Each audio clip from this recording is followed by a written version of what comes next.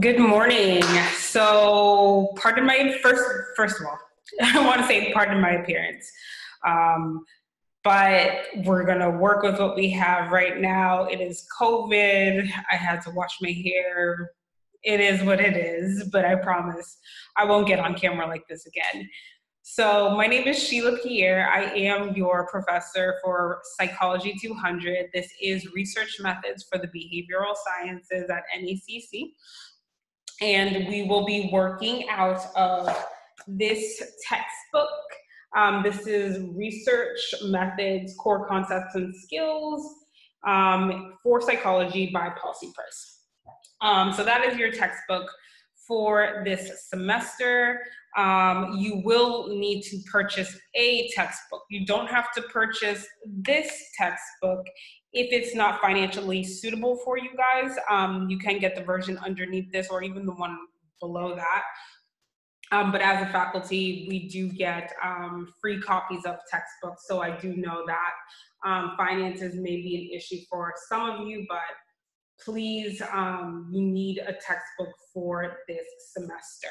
One thing I do for most of my classes is upload the first 2 or 3 chapters, so you can get by the first and the second week, but make sure you have that book by the 3rd week. So again, my name is Sheila. This is Research Methods for the Behavioral Sciences. You know the textbook that you will need to acquire for this class. In regards to that textbook, furthermore, you can you can purchase it off of Amazon, eBay, or through the publisher itself. The publisher is Flatworld. They do have a digital format that is cheap if you choose to do that. But for this lecture, let's just get into the lecture and let me get off camera. So the lecture will take a similar format every single time. I will get online. I will tell you things that you need to do in preparation for the week. And at the end, I will also tell you things you need to do for that needs to be finalized for the week, as well as things for the upcoming week, and then lecture. Okay, so right now what I want to do is to share my screen with you guys. You guys have access to, where's the full screen? You guys have access, full screen. You guys have access to this PowerPoint lecture. You have access to all of my PowerPoints every single week, so that should be no issue. Chapter 1, for some of you, depending on the book version that you have, is entitled The Science of Psychology. However, if you have the updated one, which just updated as of January 2020, your chapter is entitled Scientific Psychology. It's the same thing. The titles have changed for the updated version. Okay, so quickly, psychology is usually defined as a scientific study of human behavior and the mental processes, which includes features such as experiments, research, and empirical data. This first chapter, chapter 1, is going to look at these features that I just mentioned, introduce the model of scientific research in psychology, and address several basic questions that students have, that your professors have, that psychologists have, and even people in other soft sciences such as sociology, social psych, etc. Okay, so let's get into chapter 1. Your chapter will always list the objectives that you need to take away. I have listed these objectives on Blackboard in a more synchronized fashion. There are a lot that the book mentions, but just go to Blackboard, but do go over the PowerPoint lecture on your own, go over the learning objectives, and make sure you come out of reading every single chapter knowing the main points, what the author is trying to get across, etc. Okay. So what is science? Psychology obviously is a science. It's why we're not sitting in a class, but it's why we're learning psychology, right? It's a science. But what makes it a science, right? Philosophers and scientists believe that what the sciences have in common is a very general approach to understanding the natural world. Psychology, as I said, is a science because it takes the same general approach to understanding one aspect of the natural world, and that aspect is human behavior, okay? So psychology, your book defines as a scientific study of human behavior and mental processes. Science is defined as a general way of understanding the natural world. And when we talk about the general scientific approach, right, the general scientific approach is what makes psychology a science, right? The general scientific approach has three functions, and these functions, again, make psychology a science. Systematic empiricism, empirically testable questions, and public knowledge, right? The first, systematic empiricism, which is learning based on observation. And scientists learn about the natural world by carefully planning, making recordings, and even analyzing observations of those recordings, right? Quickly, the next PowerPoint slide, I'm going to jump back and forth. But the features of science, the first one, as I said, is systematic empiricism, right? It's learning about the world through careful observation. This is one, right, aspect that makes psychology a science, right? It encompasses systematic empiricism. The second is concerned with empirical questions, okay? Questions about the way the world actually is, and therefore can be answered by systematically observing it, okay? Empirically testable questions, right? These are questions about the world, the way the world actually is, that can be answered by making systematic observations. That is the second aspect of what makes psychology a science. And then the last is, which is the third, is that through all of this, right, systematic empiricism, empirically testable questions, or creating empirical questions, you're able, and psychology is able to create public knowledge through all of this.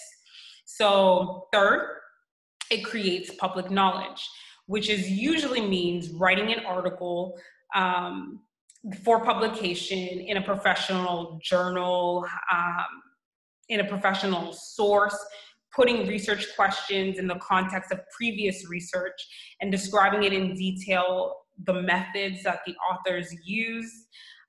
They're answering the questions and clearly presenting the results and the conclusions. This creates public knowledge. So public knowledge, again, on our screen, detailed descriptions of research that are available to other researchers and the general public. So these three features of science are features that you can find in psychology, therefore making it a science, okay? Before I get on to this second aspect, right? Science versus pseudoscience, I do want to quickly mention that publications are important, right? To have your psychology piece, your psychological piece published is very important. Publications are important because science is a social process, okay? And think about that, right? What makes science a social process? There is a need for collaborative effort, right? Making it a social process. And because it allows for self-correction. The scientific community can detect and correct errors through their own methods, okay? So creating public knowledge through publications allows psychology and fields like psychology, sociology, social psych, social work, through these creative, through public knowledge and the creation of public knowledge, we can also correct ourselves through our own methods. So it is important to publish your work. But again, what I want you to get out of this first part in chapter 1 is, what is science? What makes psychology a science? And what are the 3 features of a science, okay? So the next aspect I want to go on to, or the next part of the chapter that I want to dive into, is science. So psychology as a science versus pseudosciences, right? So pseudoscience refers to activities and beliefs that are claimed to be scientific by their adherents, so by the people who believe them, and may appear to be science at first glance, but they're not. So your book defines pseudoscience as a set of beliefs or activities that is claimed to be scientific but lacks one or more of the 3 features of science. Those 3 features we just went over, or I just went over, okay? So again, its adherents claim and imply that it is science, so they're adamant that it is science. And 2, it lacks one or more of the 3 features of science. So the reason why pseudosciences are pseudosciences is because it could be lacking scientific empiricism. It could be lacking an empirical question, etc. Okay? A set of beliefs and activities might also be pseudoscientific because it does not adhere to empirically testable questions, which is a big aspect. So it's that second part of making, it's that second aspect of a science that is vital to whether or not something is considered a pseudoscience. Why is it important to learn the difference between science and pseudoscience, right? 1, it helps bring the fundamental features of science and their importance into sharper focus. So by knowing what a pseudoscience is, you know what is scientific and what is not, okay? And 2, it can help to identify and evaluate beliefs such as biorhythms, psychic powers, astrology, and many other pseudoscientific beliefs and practices when we encounter them. So you'll know the difference between something that is scientific and something that is pseudoscience, okay? The next part of your textbook goes into the model of scientific research in psychology, right? And to explain this part of the chapter, I'm just going to use the figure, right? There is really no need to go into extensive PowerPoint notes, etc. But so here you have a simple model of scientific research in psychology. The first step when going into this mode of research is that as a researcher, you as students in Psychology 200 will need to formulate a research question, okay? This week, for this week in our psychology class, right, you have a discussion board. That discussion board, in that discussion board, I asked you to introduce yourself, but also think about a topic that you would like to research on your own for the remainder of a semester, right? That's going to be, hopefully, right? The question that you post into the discussion board is going to be the question that you stick with for the remainder of the semester. If not, that's okay, but it's to get you thinking, right? Then, as researchers, we need to find literature pertaining to that research question. This is always going to be happening throughout the research process, okay? You're constantly going to be going back to steps 1 and steps 2. So formulating a research question and the literature review. Sometimes after going through the literature around your research question, you might have to go back to your research question and reframe it, okay? So the researcher formulates a research question and then goes to the literature review and then needs to conduct or design, right? Conduct or design a study designed to answer that research question, okay? So we are going to get into all of that slowly and piece by piece when the chapters progress, when the weeks progress, right? The fourth step is to analyze the resulting data after you've designed and conducted your study. You're going to then draw conclusions about the answers to that original question. And hopefully at the end of the day, after everything, you've gone over everything, everything looks good, you're going to publish your results so that they can become part of the larger research literature that now you've just contributed to, okay? So this is the depiction of a simple model of scientific research. You in this class are only going to go over steps 1, 2, and 3, right? So you're going to develop a research question, do a literature review, and design. We're going to end at designing the research project, hence why it's called a research proposal, okay? So who conducts research in psychology, okay? This is important, okay? Because a lot of people think that, you know, you only have to be a doctor. And when I say doctor, I'm inclusive with this. I'm not talking about a doctor in the medical field, but the PhD. You have to be that to contribute in research in psychology. That's not the case, right? But who conducts scientific research in psychology? Scientific research in psychology is conducted by people with doctoral degrees who work for government agencies, nonprofit organizations, think tanks, the private sector, etc., right? However, the majority of people who conduct scientific research usually can be found in colleges and universities around the world, around our country, okay?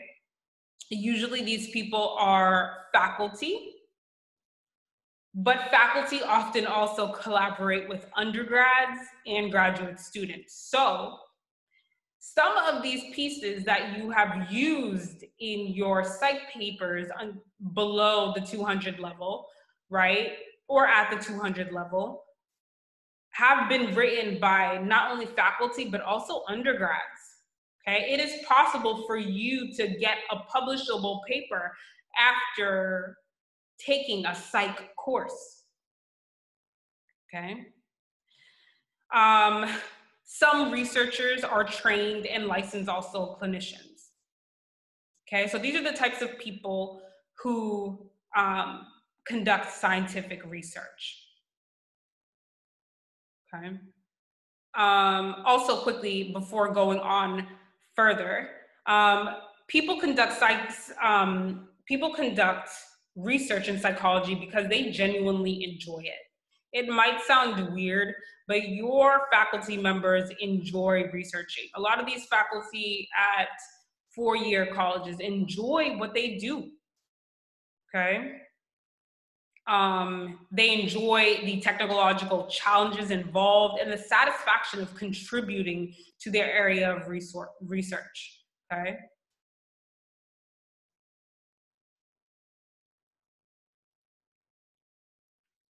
The next part that I would want to go into quickly, or the next part of your chapter I want to go over, is common sense, right? When it comes to the soft sciences, some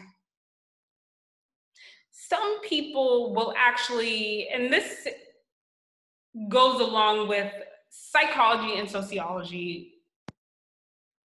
a lot, right? Common sense, right? Some people wonder whether the scientific approach to psychology is necessary, okay? Because understanding human behavior can seem like a matter of common sense, okay? a lot of things in psychology and sociology do seem to be common sense, right? But can we rely on just common sense? Do we need a scientific approach? Okay. You are introduced to the concept of folk psychology, right? Intuitive beliefs about people's behaviors, thoughts, and feelings are collectively referred to as folk psychology. Although much of our folk psychology is probably reasonably accurate, it is clear that much of it is not. Much of folk psychology we can't depend on. Okay? So, your textbook is going to talk about in 50 Great Myths of Popular Psychology. Psychologist Scott Linfield and colleagues discuss several widely held common sense beliefs, specifically beliefs about human behavior and scientific research, which has been shown to be incorrect. There are several reasons due to which many of our intuitive beliefs about human behavior are often wrong, okay? The first major one, and these aren't all of them, but the first major one is forming detailed, accurate beliefs require powers of observation, memory, and statistical analysis, which we simply do not naturally possess, okay? So we don't naturally possess great skills of observation. Hence why you are taking a research methods class, okay? We will learn different skills to become great observers, to be able to observe properly and accurately for the specific field that you're in, okay?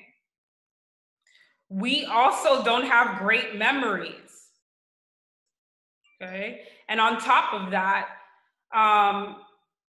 statistical analysis, I believe, you have to take a stats class to even enter this course. And still, after taking stats class, people still have problems with statistical analysis. Okay? So there's one reason why we can't rely on this common sense thing. Okay? We view things differently, and that's why we kind of need a scientific approach. Okay? Also, we also need to focus on things that confirm our intuitive beliefs. This is called confirmation bias. Your book specifically defines confirmation bias as the tendency to notice and remember evidence that is consistent with what we already believe and to ignore evidence that is inconsistent. We are flawed human beings, okay? So as flawed human beings, can we be biased in our work? Yes, I am biased in my work, but I acknowledge it, okay? And usually it should be a common practice, but in psychological pieces, sociological pieces, there always is a limitation section where that author or those authors discuss their limitations when they're studying, and it can include some of their biases, okay? Since scientists understand that they are susceptible to intuitive beliefs, right? Confirmation bias, you have to cultivate an attitude of skepticism, okay? Which means pursuing to consider alternatives and search for evidence, okay? You really have to step out of your body. Step out of your comfort zone. Do not rely on your own common sense. Be a skeptic. Look for alternatives, okay? Because there is not often evidence to choose among alternative answers to a psychological questions, scientists also need to cultivate tolerance for uncertainty. Okay? They accept that there are many things that we simply don't understand. Okay? Such an uncertainty is exciting from a scientific perspective, though. Okay? Sorry, I talked beyond these slides, but you have these slides. Make sure you're going over them. Science in clinical practice is, I believe, one of the last sections that your textbook, it is the last section that your textbook goes over, right? Psychology is, again, the scientific study of behavior and mental processes. Remember that, okay? It is also the application of scientific research to help people. Most of you are in this class to help people, okay? To help organizations and communities, ultimately to help all of these types of bodies, these people, to function well, okay? The term clinical practice of psychology broadly refers to the activities of clinical and counseling psychologists, school psychologists, marriage and family therapists, licensed clinical social workers, and others who work with people individually or in small groups to identify and solve their psychological problems. Okay? It's important, so it has important implications for undergraduates, many of whom are interested in clinical careers, okay? Many of you coming into Research 200 or Psych 200 are interested in this stuff. I know in my face-to-face classes, a lot of people wanted to be school psychologists, right? Wanted to work in some type of counseling, whether it be marriage or relationship, etc. This might change later on in the semester, you never know, okay? Most importantly, psychological disorders and other behavioral problems are features of the natural world, and questions about their nature, causes, and consequences are empirically testable and therefore subject to scientific study. Dozens of books and websites claim that adult children of alcoholics, for example, have distinct personality profiles which include low self-esteem, feelings of powerlessness, and assumptions that are disapproved by plausible scientific research. Questions about whether or not their particular psychotherapy works are empirically testable questions that can be answered by scientific research, okay? Empirically supported treatment. An empirically supported treatment is one that has been studied scientifically and shown to result in greater improvement than no treatment, a placebo, or some alternative treatment. These include many forms of psychotherapy, which can be effective as standard drug therapies. Forms of psychotherapy with strong empirical support include cognitive behavior therapy for depression, panic disorder, post-traumatic stress disorder, etc. Okay, and your book has a list of places where this can be found. Okay. So one thing I do want you to get out, let me stop sharing my screen real quick. One thing I want you to get out of this, right? Not get out of it, but I want you to think of, after going over our definitions of psychology, our definitions of sciences, what makes psychology a science, the steps, not how to, but the steps of researching, the difference between pseudoscience and sciences, and then jumping into where a majority of students want to go when it pertains to psychology and a career in psychology. I want you guys to think about this question, and there's no right answer to this question, right? But some clinicians argue that what they do is an art form based on intuition. and personal experience, and therefore cannot be evaluated scientifically. And you might fall into this realm, okay? Think about how satisfied you would be with a clinician who takes this perspective. And why, from 3 perspectives, okay, how would a potential client of a clinician view this person? How would a judge, the judge who orders somebody to therapy, view this person? How would an insurance company view this person? Okay? Just something to think about. But that's an overview of chapter 1. Okay, so that's an overview of chapter 1. Very basic. There is no quiz this week. There is a discussion board. So make sure you go to the discussion board, participate. I need your name. I also need what you are interested in studying this semester. I will be active in that discussion board. I might even reframe some of your questions just to make them more researchable, and you guys will see why they're reframed in our next chapter. But that's all you have to do for this week, and that is lecture 1. I promise I won't come on camera like this again. But yeah, that's our lecture for today. Sound good? Bye, guys. Peace.